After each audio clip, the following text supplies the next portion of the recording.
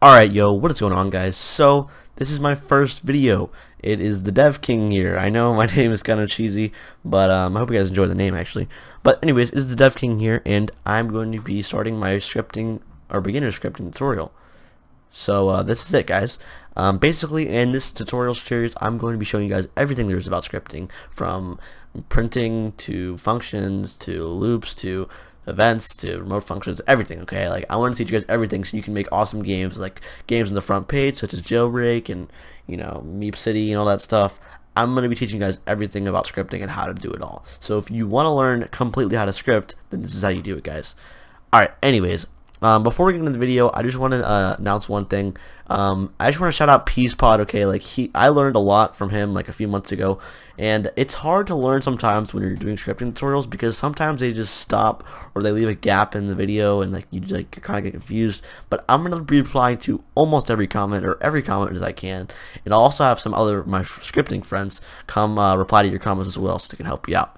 And if you're in the comment section below and you see someone's comment and you think you know the answer, just give them the answer. I mean, like, if you think you can help them, at least attempt to. Alright, anyways, that's all I wanted to say. And let's get into your first video, or first tutorial. So, first things first, you're going to need to download Roblox Studio. So, the link to it is going to be in the description below. It's just roblox.com/create. But the link's in the description below if you don't want to type that in.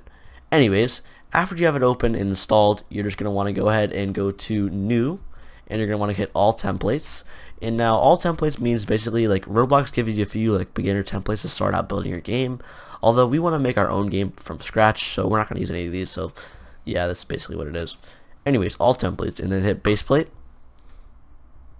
And now it'll just start up the server for you, so give that a second. So now it's open, and you have everything you need.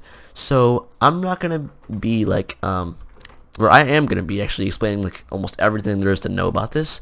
So if you already had a bit of experience with a studio, you might want to go to the next tutorial, because this one is going to be like from the ground up. But if you want to review, that's fine too.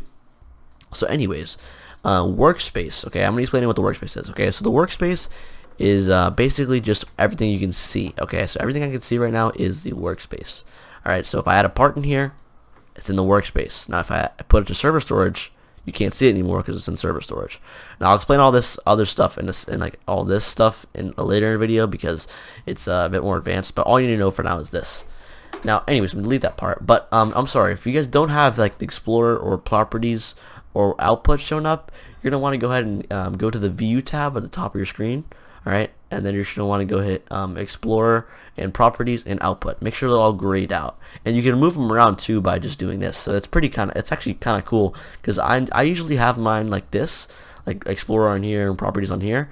But for beginner's sake and for how like it looks by default, I'll keep it like this. So anyways, now I'm gonna explain to you a few basic features of a part, because you're gonna need to know that for scripting. And and I'll show you how to make your first script, and then the next video will actually start scripting. So yeah, anyways, so let's go ahead and insert a part. So to insert a part, you're gonna want to go to the Home tab or the Model tab, and then you want to click the Part button. Okay, pretty simple, not that hard. Now if you go to Part and you click on it in the workspace, right, this will give you all the properties for that part. Now so you'll be doing this every single day, and hand in hand, that's what you do. And there are a bunch of cool features, or variables is what you call them, and you can change all of these values and variables with properties, or you can do it with script. So it depends what you want to do like while the game's running. But if you can like build something, you don't have to really use a script for it, which is kind of cool. But anyways, so let's go ahead and explain like a few basic properties and which ones we'll need.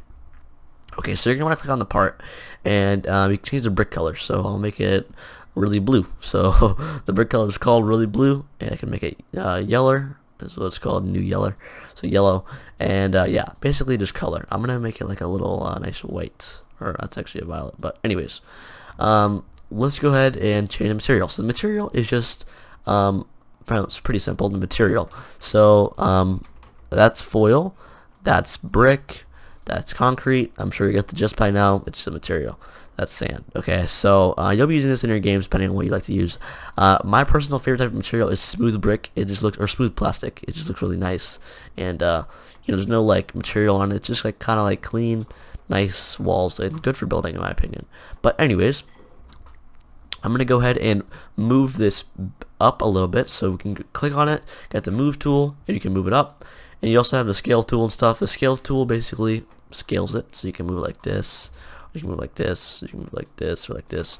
So yeah, it's pretty obvious. But and then you have a rotate tool, which is just like you can turn it like on the y-axis or on this axis or on this axis to make it look really cool.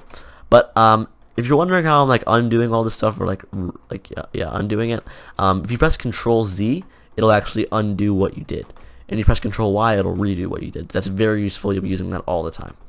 That also works when you're using scripts.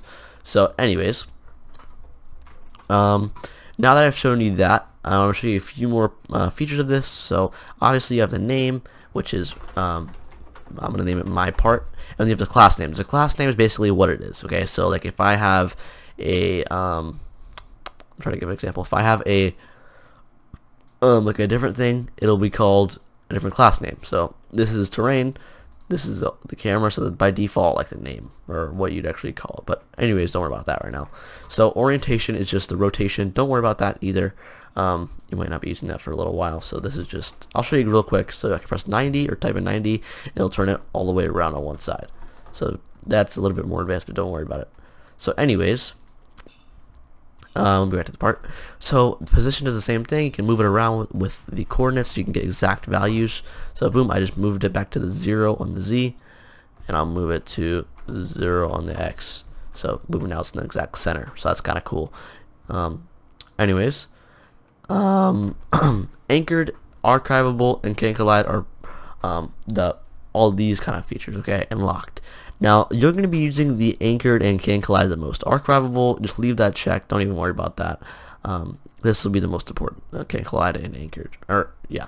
So anyways, I'm going to go ahead and show you what anchored and can collide does. So if you press play, sorry, the block is in the air, right? But it's going to fall down. Now, you may be wondering like why it fell down, because it's in the air, right? Like it's in the air, so you think it'd stay in the air. But currently Roblox applies like basic like physics, so like gravity. If that's too advanced, don't worry about that. Gravity is basically just like stuff that pushes stuff down, but don't worry about that. So if you press anchored, basically none of these stuff will affect it, okay? So if you press anchored, it will just stay exactly where it was when the game started. So anchored just makes it stay where it is, okay? That's pretty simple. So you can jump on it, make obbies, you know, whatever you want to do. And now you have the can collide part. I want to move it down just a little bit because I want to be able to like walk. Alright, okay, I'll show you. But so can collide. By default, can collide is checked. Okay, now can collide, pretty obvious in the name. It means you can collide with it. Okay, so if I touch it, it will collide with me and it'll bounce off me, or I can jump on it. Now if I turn it off and I hit play, what happens is it'll actually, you'll go through it. So like as you can see here, I'm walking through the brick. I can't jump on it or anything because I can't collide with it. So that's how you can make like walls you can walk through and stuff, which is pretty cool. You can change, and the best part is you can change all this stuff with scripts. Okay, so I can change every single one of these values, like all of these, with a script. So when you're in the game and you need to do it in the game, like how you make doors and stuff, you would just do that. Now also, I forgot to mention transparency and reflectance. So transparency is just like obviously transparent. If you put it at 0.5, it'll be halfway see-through. You know, you can't really see all the way through it. And if you put it at 1, it will be all the way see-through, so you can see all the way through it. But I'm going to keep mine 0. And reflectance, also pretty simple, how much it reflects. So as you can see while I move it, you can see that's reflecting the sky and those clouds and the sun. So yeah, that's kind of cool too.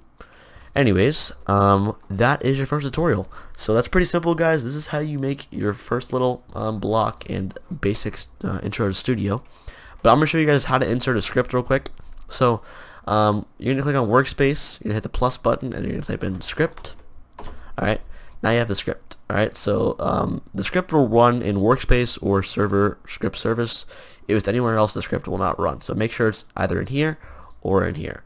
Now also, one basic thing I want to tell you is printing. Okay, so printing is basically just like you can print stuff to the output. Okay, not actually printing like with like a paper or anything, but printing, you see, as if by default that script had print hello world in it. Now it printed hello world into the output. So yeah, that's our first tutorial, and yeah, in the next video we'll be scripting, probably using variables, or showing you some more printing, or maybe both. But yeah, anyways guys, I hope this video wasn't too long, and I hope you subscribe and like the video. If you like the video, it lets me know that I like, or you like it, and I can make more of them. So make sure to like the video and subscribe if you enjoyed it. And also guys, if you want to just watch a playlist of all of these, because you may be watching it like months after I've posted it, which would be still relevant, but you may be watching it like months after I posted it. There's probably going to be a playlist in the description below, so where you can just like look through all of them at once instead of having to, you know, go find it and stuff. So I recommend using that playlist down below and just saving it or something. Alright, anyways guys, I hope you enjoyed the video, and I'll see you in the next one. Peace.